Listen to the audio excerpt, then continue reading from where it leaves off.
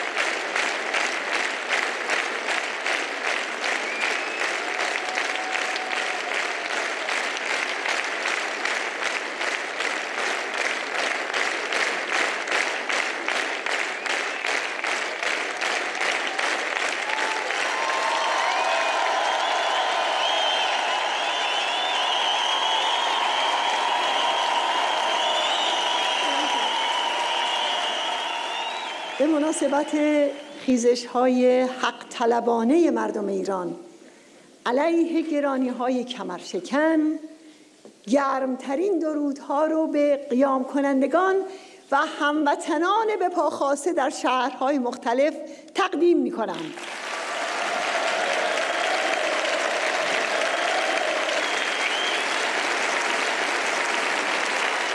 موج اعتراضها و خشم مردم ایران بهترین پاسخ به رژیم ولایت فقیه و رئیسی جلاد 67 است. بیش از یک هفته از قیام‌های خروشان مردم در شهرهای مختلف می‌گذرد و الان به حدود 30 شهر رسیده است. سلام به مردم و جوانان بیباک ایزه، اندیمشک، ماهشهر، درود، خرم‌آباد و ایلام.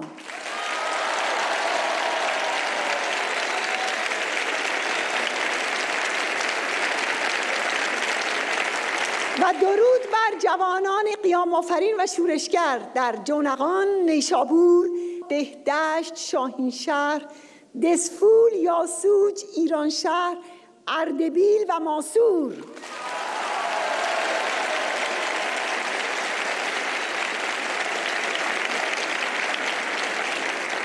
درود بر مردم قهرمان اهواز، همدان، بروجرد، اصفهان، تبریز، سوسنگرد، شهرک رضویه در تهران و شهر کرد که عزم مردم ایران برای سرنگونی رژیم را نشان می‌دهند.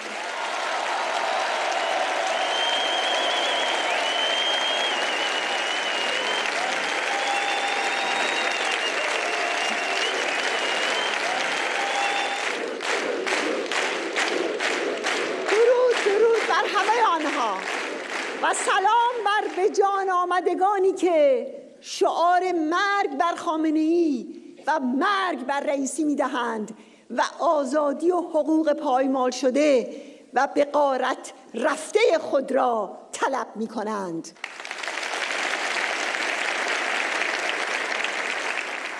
آخوندها به گفته خودشان می‌خواهند با چند برابر کردن قیمت‌ها امسال 10 میلیارد دلار درآمد کسب کنند. آنها نام یک چپاول عظیم را جراحی اقتصاد کشور گذاشتند، اما رژیمشان از این جراحی زنده بیرون نخواهد آمد.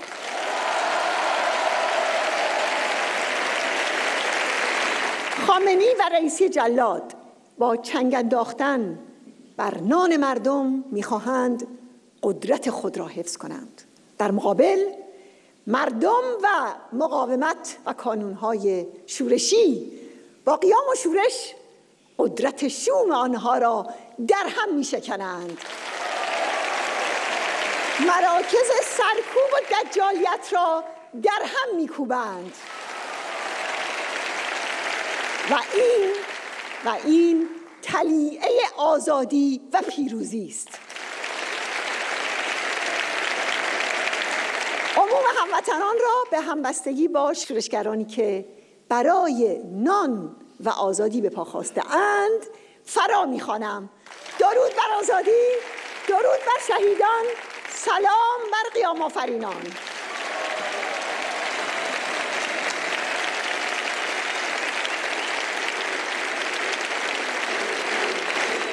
درود درود درود درود درود درود.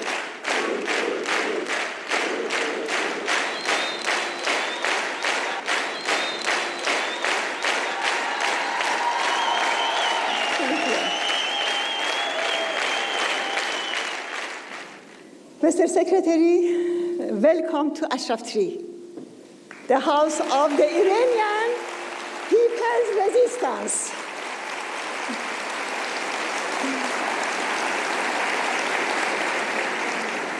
Those who have gathered here today continue the Iranian people's 120-year struggle for freedom. They include 1,000 tortured political prisoners of the Shah's dictatorship and the imprisoned, and those imprisoned under the mullahs. In visiting the Resistance's museum, you saw a small part of the Iranian people's enormous suffering and, on the other hand, their struggle for freedom despite the most brutal repression. The Iranian people and the mullah's regime have been in a harsh confrontation for the past 43 years, and the fight will continue until a free, democratic republic is established in Iran.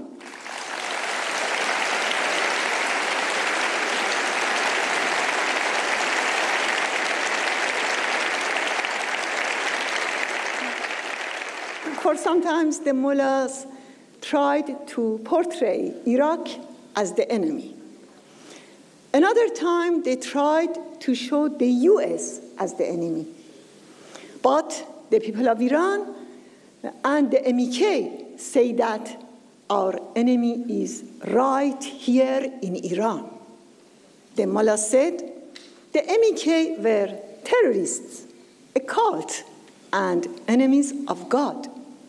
They claimed the MEK did not have any base of support in Iran. There are many such baseless allegations. There are two significant factors to the conflict in today's Iran. On the one hand, we see the regime at its weakest point. On the other, we see the people's maximum anger and discontent. The outcome of these factors has been the progress and expansion of the organized resistance. The West ignored the Iranian people and their organized resistance as the decisive factor in any development in Iran for 4 decades. It thus enabled the mullahs to be on the verge of having a nuclear bomb. As you said last September, you are on the right side of this fight. You said, and I quote, Iran will never return to rule by a dictatorial Shah or theocratic regime. The central fight is the one in the streets and in the mosques, and in the minds of the Iranian people. It is the divide between the people and the organized opposition seeking freedom and democracy on one side, and the entirety of the regime on the other. I have been in this fight on the right side for over a decade now.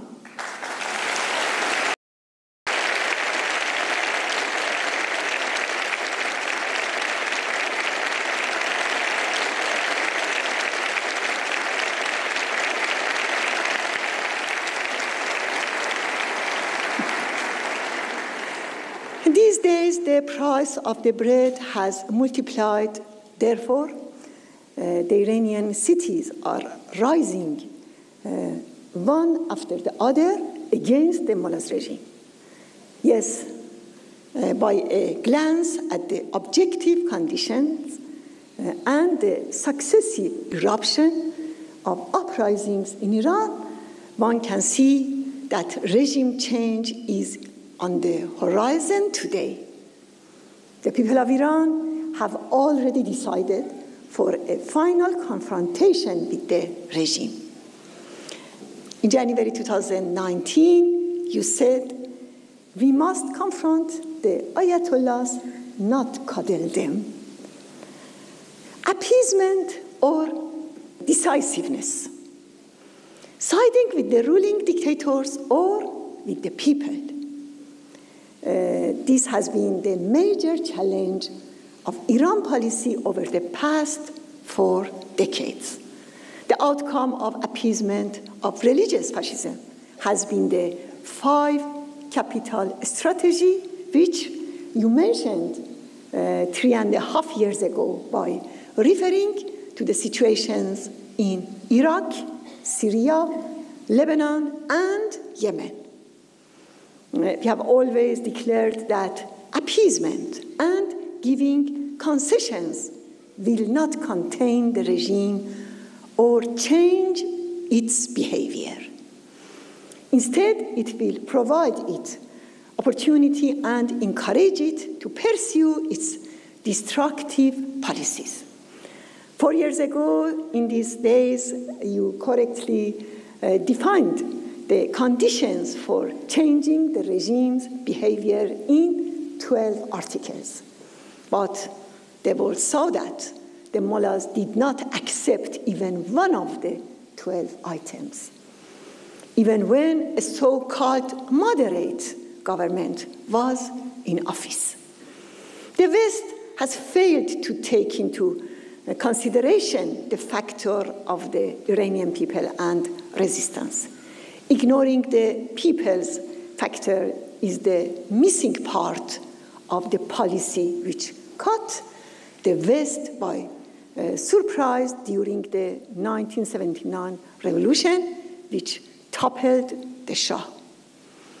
The Shah resorted to mass killings and curfews in the final months of his rule, but it proved to be counterproductive.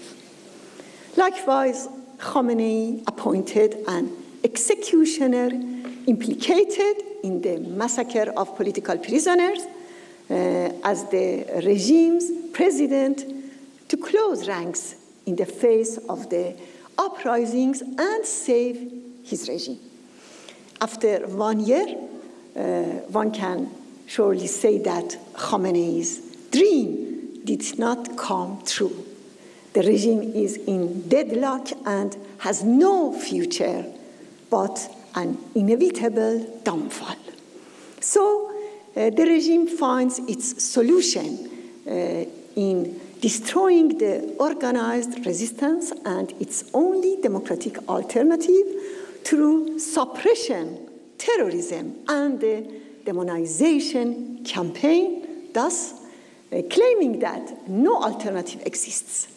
The mullah's criminal regime has included you among its targets of terrorism. In my view, this is a yardstick to assess the validity and importance for your positions. It is a medal of honor for any personality to become a target of the religious fascism.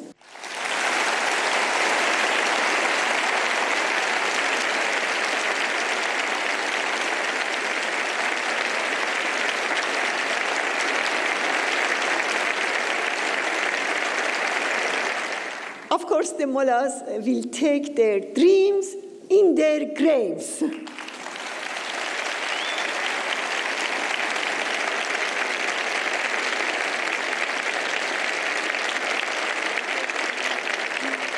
Mr. Secretary, a few days ago, the Court of Appeals in Antwerp, Belgium, convicted 3 agents of the Iranian Intelligence Ministry for attempting to bomb the Iranian Resistance's annual gathering in Paris. They acted under the command of a diplomat terrorist who had already been sentenced to 20 years in prison. This act of state terrorism, before anything, shows the regime's fear of the Iranian resistance and its democratic alternative. After the Court of Antwerp ruling, we urged the EU to cut diplomatic ties with Tehran. 40 years of experience shows that this regime does not understand any language but the language of firmness and force. Resistance units have expanded all across the country.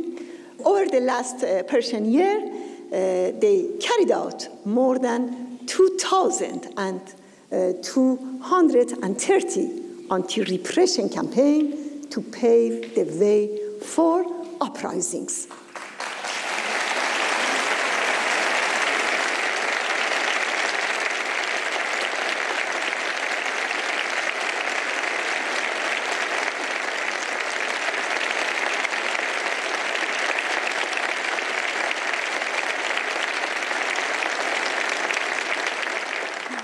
Since January, the resistance units have carried out several major campaigns disrupting the operation of the state-run national radio and television networks, its Ministry of Propaganda, and the ministry that plunders Iranian farmers.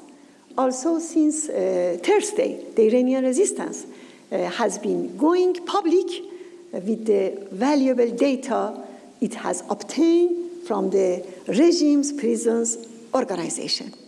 The Iranian resistance has exposed the regime's secret nuclear and missile sites since 20 years ago and alerted the world. Otherwise, the mullahs had already obtained the atomic bomb. Today, we warn again that one should not delay. We say that we can and we must liberate Iran, the Middle East, and the world of the evil nuclear mullahs.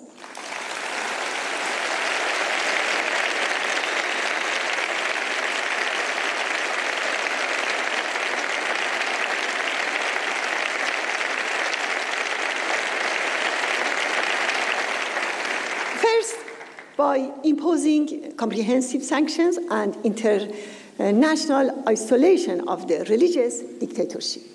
The mullahs regime should be placed under Article 41 of Chapter 7 of the UN Charter.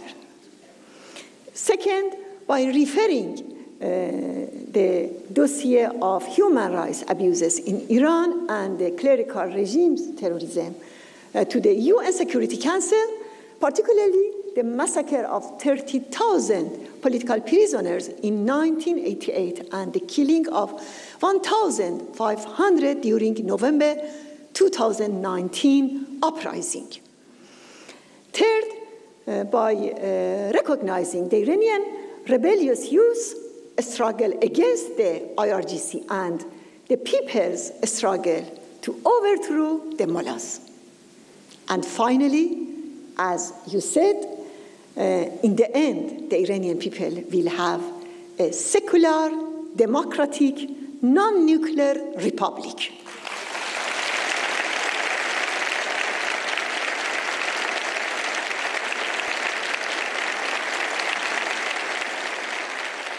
The women and men sitting here have devoted their lives to the last breath to this cause.